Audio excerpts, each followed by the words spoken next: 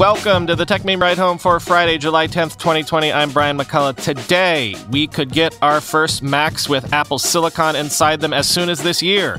Apple glasses are still a ways away, but Foxconn is already making the lenses. Feverish last-minute negotiations ahead of Peacock's arrival next week. The PC market is definitively not shrinking at the moment thanks to COVID. And as always on Fridays, the weekend long read suggestions. Here's what you missed today in the world of tech. Min-Chi Kuo says that the first Macs with Apple Silicon inside of them could come this year. He thinks a 13-inch MacBook Pro will come this year with the new chips inside, and a MacBook Air will come either this year or in Q1 of 2021. Also, a 14 and 16-inch MacBook Pro model will come sometime in 2021, quoting MacRumors. According to Apple analyst Min-Chi Kuo, a 13.3-inch MacBook Pro with a form factor similar to the current 13.3-inch MacBook Pro could be the first Mac to get an ARM-based chip designed by Apple. In March, Kuo predicted this new MacBook Pro will launch in late 2020 or early 2021.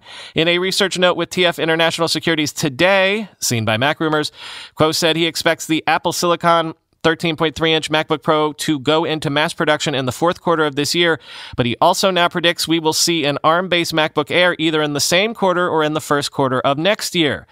Kuo still believes that Apple intends to launch a mini-LED 16-inch MacBook Pro and a 14.1-inch MacBook Pro, also with mini-LED display, but these will likely arrive in the second or third quarter of 2021, and intriguingly, both will have an, quote, all-new form factor design. Previous rumors suggested an updated 16-inch MacBook Pro could arrive this year in October or November. Kuo made no mention in today's report of the Apple Silicon iMac he previously predicted. Apple is still expected to launch a redesigned iMac this year, although it's not expected to be an Apple Silicon machine, end quote. Also on the Apple rumor tip, the information is reporting that it's full speed ahead for some version of an Apple Glass product. Apple is apparently making thousands of semi-transparent lenses for its AR headset at a Foxconn factory as part of an engineering validation test for the product. Quote, the lenses are at least 1 to 2 years away from mass production, and the same is likely true of the AR product they ultimately end up in, the person said. The product must still go through a lengthy process of ramping up production to the point where Apple can reliably manufacture millions of them. Foxconn has been working on the AR lenses for about 3 years, the person familiar with the matter said. That timing coincides with Apple's 2018 purchase of Aconia Holographics, a Colorado-based startup that utilized a liquid crystal on silicon display to project images inside its proprietary lenses. It isn't clear, however, if Apple is using Aconia's technology for these lenses. The lenses use a polarized system similar to the technology in 3D movie glasses, which create the illusion of depth using stereoscopic images, the person said. The technology is similar to that in other AR and VR devices already on the market from Microsoft, Magic Leap, and Facebook. Last year, Apple filed patents related to the technology, while outside Apple developers uncovered test modes for the AR utilizing stereoscopic images inside its beta software, end quote. NBC Universal's late entrant to the subscription video streaming wars, known as Peacock, is set to launch on Wednesday, July 15th.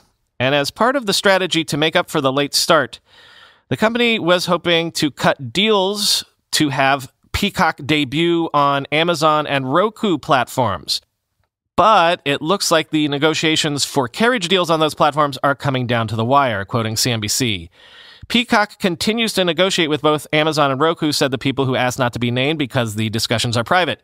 One person familiar with the talks described the likelihood of reaching an agreement with either party by July 15 as less than 10%. The issues under negotiation present a window into what's important to media and technology companies as they build an infrastructure for the next generation of television. While programmers and pay TV distributors, cable, telecom, and satellite TV companies have successfully negotiated carriage deals for decades, subscription video services are striking their first deals with digital video aggregators, such as Apple, Amazon, and Roku. Both providers and content companies want to ensure they're building viable business models, especially as Wall Street judges overall corporate performance on the success of their streaming video initiatives.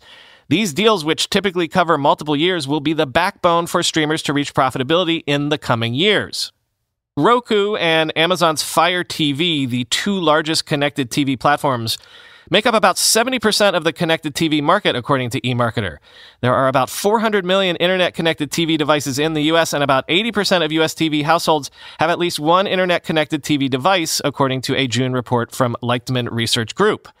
Both Roku and Amazon have also failed to strike a pact with AT&T's HBO Max, which launched May 27th. Peacock and HBO Max are wrestling with Amazon on issues regarding who controls user information. NBC Universal executives don't want Peacock to be included within Amazon channels, Amazon's store for video app purchasing, two of the people said. While some streaming apps such as CBS All Access and Starz can be purchased through channels, others, including Disney Plus, cannot. Amazon takes a percentage of revenue for each customer that subscribes through the store. Both AT&T and Comcast, which owns NBC Universal, are pushing back on Amazon because of its deal with Disney, which was struck in November, according to people familiar with the matter. Disney's deal with Amazon allowed Disney Plus, a new streaming service at the time, to appear on all Amazon Fire TV devices while keeping it out of the Amazon Channels store. That decision forced customers to sign up and watch all programs directly through Disney Plus, giving the entertainment company a direct one-to-one relationship with its customers. Like Disney, NBCU wants all users to sign up and watch through the Peacock application or website. That would give NBC Universal valuable credit card information and first-party user data, including information about the shows and movies that users watch. This data can then be used for targeted advertising, allowing Peacock to charge advertisers higher rates.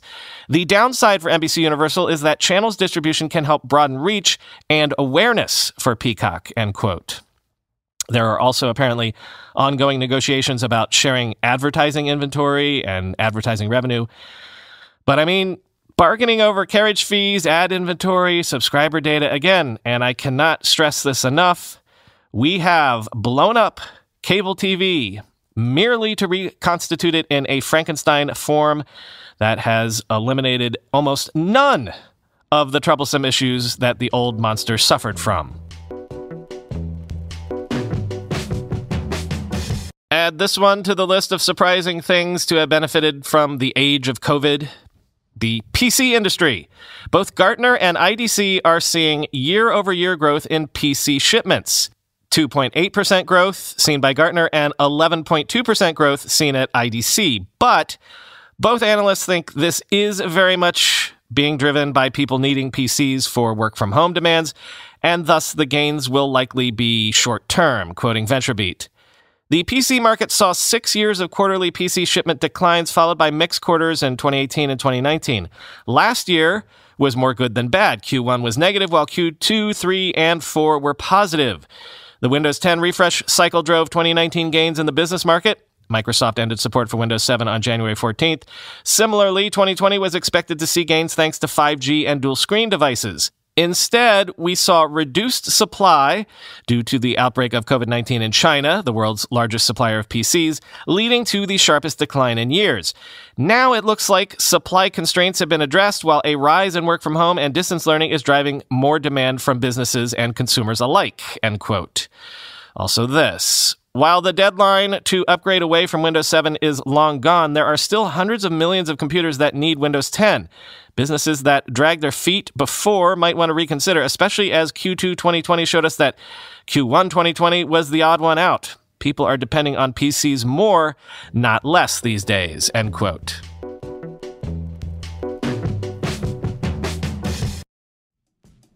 For the last few days, I've been telling you about CodeWizards HQ and why it's essential for all our kids to learn to code. For my kids, I'd go to CodeWizards HQ, the leading online coding school for kids and teens ages 8 to 18. They've been teaching kids exclusively online for over 5 years. Their teachers are extensively trained to teach online. They've developed a platform exclusively for online learning, plus they've created classes that engage students beyond the screen. These guys understand that learning online is a new way of learning for many kids, so they offer excellent beyond-the-classroom support like office hours for one-on-one help, access to class recordings, messaging with teachers, a custom platform, and a lot more. They have thousands of happy students and hundreds of 5-star reviews. Classes are 1 hour once a week, or an accelerated pace of 4 days a week during the summer. This is perfect for summer. Go to codewizardshq.com and use offer code RIDE to get 10% off your first payment. They have a 4-session money-back guarantee, so it's risk-free. Try it out at codewizardshq.com, offer code RIDE. Double Up is an agency that helps content creators, influencers, podcasters, YouTubers, Patreon stans, literally anyone create a business around subscription models and freemium models. Let me read you some quotes from folks who have used Double Up to create wildly successful businesses. Double Up helped us monetize the drive and launch a profitable, fast-growing digital subscription business. That was Peter Adia, leading physician and expert in the science of longevity, host of the top health podcast, The Drive. Double Up's team were invaluable to the successful relaunch of my premium membership offering. From analytics to messaging and creative direction, their experience helped turn my viable business into one that is thriving. That was from Rhonda Patrick, PhD in biomedical science, host of the Found My Fitness podcast. Over the last year, Double Up has helped companies, influencers, and podcasters build millions of dollars of value. Build some value out of what you're passionate about today. Go to the folks at Double Up Agency. That's doubleup.agency. And when you get in touch with them, tell them Brian sent you. Time for the Weekend Long Read suggestions. The first one is not technology related at all, just something that I always find cool, so I couldn't help myself.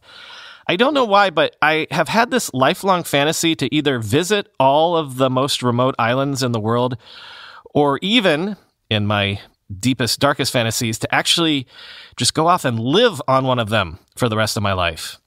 I'm talking about places like Easter Island, Svalbard, St. Helena, Auckland Island, Ascension Island, Prince Edward Islands, and of course, that other locality that is a positive metropolis compared to some that I just listed, the Falkland Islands. It turns out, according to this piece from The New Yorker, that in the nearly 40 years since the Falkland Islands War, the Falklands have gone through a bit of a boom.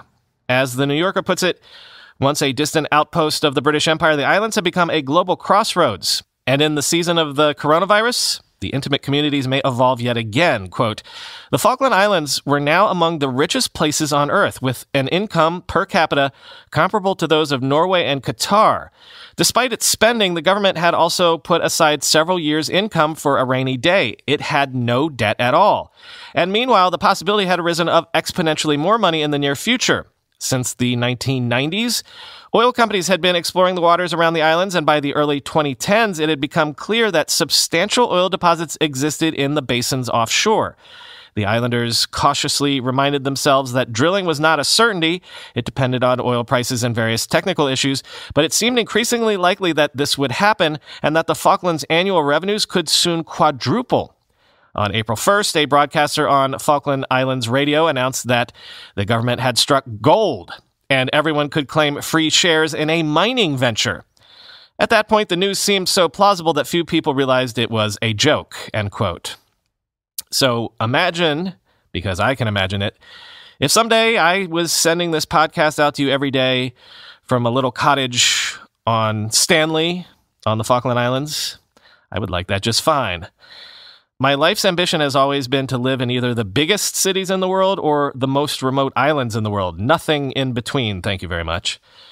Also from The New Yorker, Anna Wiener looks at ghost kitchens, a business model that seemed marginal at best before the coronavirus pandemic, but which now looks like the future of restaurants at the very least. In fact, depending on how you look at it, ghost kitchens and the like are either the hollowing out of our vibrant city life or a bold reimagining of how we use real estate in cities. Here's the lead of the piece. Last fall, walking down Mission Street in San Francisco, I noticed a new addition to an otherwise unremarkable parking lot at the base of Bernal Heights Hill, a large white trailer about the size of 3 parking spaces, plastered with a banner that read, "Food Pickup Here." On one side was a list of restaurant brands with names and logos that seemed algorithmically generated. Walk Talk, Burger Bites, Fork and Ladle, Umami, American Eclectic Burger, Wings and Things. The trailer was hooked up to a generator which was positioned behind 2 portable toilets. It occupied parking spots once reserved for Maven, an hourly car rental startup funded by General Motors and marketed to gig economy workers. GM shut down Maven in April. Through a small window cut into the side, I could see 2 men moving around what appeared to be a kitchen. The generator hummed, the air carried the comforting smell of fryer food, the toilets were padlocked. One of the men came to the window and apologized. I couldn't order food directly, he told me. I would have to order through the apps. The trailer, along with a few others in San Francisco, is operated by Reef Technology, a startup based in Miami. According to marketing materials, Reef creates thriving hubs for the on-demand economy by, quote, reimagining the common parking lot. By bringing in utilities like electricity, gas, and water and setting up proprietary containers, the company hopes to turn parking lots into reconfigurable community hubs. Lots might be formatted to include mobile kitchens, beer gardens, retail pop-ups, vertical farms, auto body shops, medical services, rental stations for electric vehicles, and so on.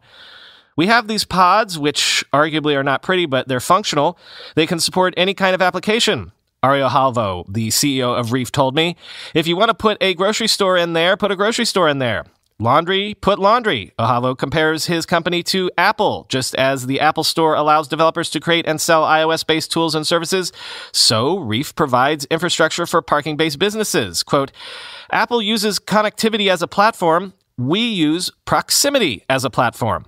We allow third-party applications to stand on this proximity platform and get closer to consumers, he said, end quote. Next, one more behind the scenes on Quibi, though this is the most detailed and heavily sourced one yet. Quote, the amount of hype surrounding Quibi began to feel ominous, as if almost any level of success would feel like failure. Look at how much money Apple, Amazon, YouTube, Netflix, Hulu, and Disney Plus bring to the table, an ex-Quibiite says. We're not raising $1.75 billion to start a pizza parlor in the West Village. We're doing it to try to compete for content with some of the world's biggest streamers. If they'd messaged that, they could have presented themselves as the small guys taking on the big guys. But they allowed expectations to soar to the point where people started thinking they were a Netflix competitor, end quote. Some of the industry skepticism seems to have an edge of personal antipathy. Katzenberg was a polarizing figure. He had been a relentless advocate for his projects and turned animators into stars, but some viewed him as a fame effer, Hollywood's version of a micromanager, and a Philistine. James B. Stewart, in his book Disney War, recounts an instance where Katzenberg ordered animators rendering the castle in Beauty and the Beast to, quote, fix the ceiling, make it French, like Botticelli, end quote. And during his DreamWorks years, some fellow moguls found Katzenberg's work ethic tiresome. Quote, he's a time suck of unbelievable proportions, says a longtime colleague. He has thrown some sharp elbows over the years, leading some of his most important relationships to rupture. He and Geffen no longer speak, for example. And when Comcast Universal bought DreamWorks, it was on the condition that Katzenberg leave the company. Let's reiterate, a former friend says, Comcast chose to overpay for DreamWorks Animation to not have him there, end quote. The Wall Street Journal has a much appreciated deep dive into the whole Wirecard mess, how it went from a tech star to bankruptcy seemingly overnight. Quote, because things fell apart so quickly, investigators are just now starting to piece together what happened. A central thesis being investigated by prosecutors, the company, and its auditor is whether Wirecard used supposedly independent third-party partners who were meant to be processing its business in countries where it didn't have licenses to create fictional revenue streams that filled bank accounts that didn't exist, end quote. And let's end with a couple random blog posts that I saw bubble up on Twitter or Hacker News this week. Product creator Nick Punt has an essay titled De-Escalating Social Media, Designing Humility and Forgiveness into Social Media Products. I mean, hey, everyone always has ideas for how to fix Twitter, right? As we've discussed, with hints that Twitter might consider a subscription product soon. Everyone came out this week out of the woodwork again with suggestions for what Twitter should do. Even I did that. But grok this one, quote, take Twitter as an example environment. If we write something that turns out to be wrong and a pile-on begins, we're going to be swimming upstream fighting our error. Our options are Ignore replies and hopefully let it die out. Delete your tweet, posting another tweet saying I was wrong, or reply to your tweet posting I was wrong. Social media engagement engines favor the drama of the mistake over the correction and reconciliation, which leads few people to see or remember anything other than the mistake. This seems like a perfect use case to design for, so I came up with a little design change I call the Twitter mea culpa. Twitter mea culpa is a way for a poster to flag their tweet as a mistake and de-escalate a situation using the same action menu that deleting a post uses, and the same visual design as flag tweets, end quote. Seems simple enough, and potentially pretty powerful. And then finally, over at the blog Shape of Code, there's this idea which is probably dead obvious once you state it out loud, but also worth stating. Algorithms have become commodities, quote, open source commoditized algorithms, and computers got a lot faster with memory measured in megabytes and then gigabytes. When it comes to algorithm implementation, developers are now spoiled for choice. Why waste time implementing the low-level stuff when there were plenty of other problems waiting to be implemented?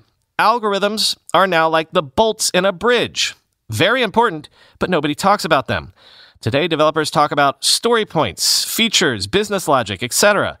Given a well-defined problem, many are now likely to search for an existing package rather than write code from scratch. I certainly work this way, end quote. This is one of those discussions where the essay is short, but the conversation thread around it is what I found interesting. So I posted the original essay and the Hacker News thread that led me to this essay in the first place. Both of them are in the show notes.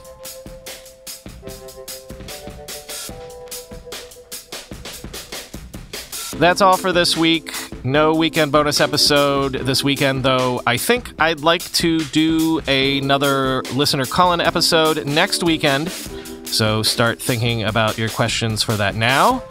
I'll get more details together sometime next week, but we'll probably record on Saturday, July 18th, around 1 p.m. Eastern again.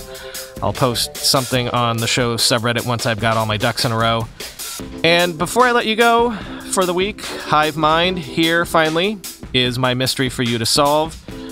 Okay, I post the show to 2 different feeds every day, right? Every day I post the episode to the ad-free feed first, and then about a half an hour later I post to the main feed that most of you listen to. But here's the thing. When I do that, I have to write up the show notes each time, right? And put them in a little text field box on the podcast hosts. So I like to cut and paste between the two, right? I write up the show notes once on the online forum for the ad-free feed. Then I like to copy and paste that over to the normal feed. Now, here's the mystery. When I do this on my desktop, on my iMac, all of the links and bolding and italics and all that stuff transfer over from one text box to the other. It's literally cutting and pasting from one text field in an online forum to another. But when I do that same action on my laptop, the links don't transfer, the italics don't transfer. When I Command V, it's just plain text on the other form field. So I have to go through and manually put in all the links and bolding and such. It's a pain in the butt.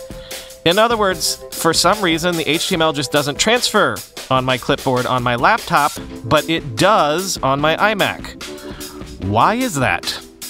Can't figure out why this happens. I'm using the exact same web browsers with, I assume, the exact same settings, but also this will happen, or I guess not happen, no matter what browser I use. Brave, Chrome, Safari, Firefox. Again, on the desktop, the rich text transfers over when I paste, but on the laptop, it simply doesn't, no matter what the browser. So I'm thinking it has some setting at the OS level. Look, this is either a dumb, simple solution, or it's a real mystery. If you can figure out how I can get the rich text to transfer between text boxes on my laptop as well, you would literally save me 10 minutes in my workflow every single day. FYI, both machines are Macs running Catalina. I've put a post in the show subreddit at r/ridehome if anyone can help me. Link to that post at the bottom of the show notes. Help me, Hive Mind. You're my only hope. Talk to you on Monday.